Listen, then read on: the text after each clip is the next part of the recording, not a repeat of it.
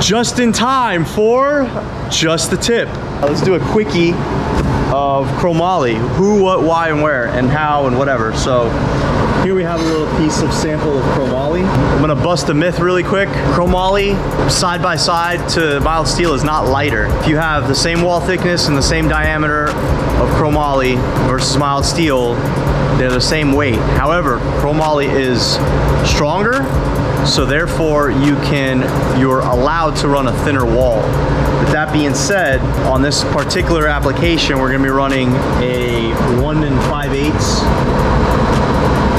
diameter with an 0.83 wall thickness, which is pretty light, because usually you can run anywhere from 1.5 to 1.75 OD mild steel 0.95 to 120 wall.